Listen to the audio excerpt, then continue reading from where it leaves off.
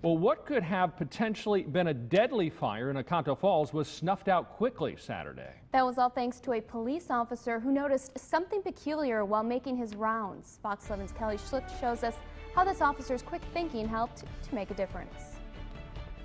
Oconto Falls police officer Joseph Ruiz says his usual patrol took an unusual turn Saturday morning. I was patrolling the area on Union Ave coming this way, and I saw the flames coming out of the house and on the wall, so I pulled over right away. I called it into dispatch. I knew there was someone in the house.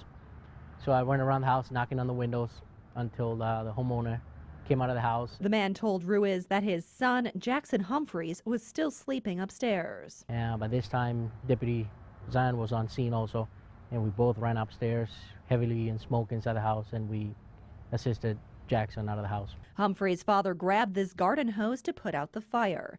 It had started on the back of the home when an unattended tiki torch tipped over. The Oconto Falls fire chief says the blaze was nearly out by the time his crews arrived. Basically, all we had to do was do some minor extinguishment. Now first responders are heralding the officer's quick thinking. And then just took action on his own and basically took things in his own hands and reacted very, very, very quick. Do you think that you guys would have woken up if he hadn't have pounded on the door? Actually, no, I don't think so. Because we're heavy sleepers or whatever. Some are calling Officer Ruiz a hero for going into this house during the fire, but he says he's doing what he's been trained to.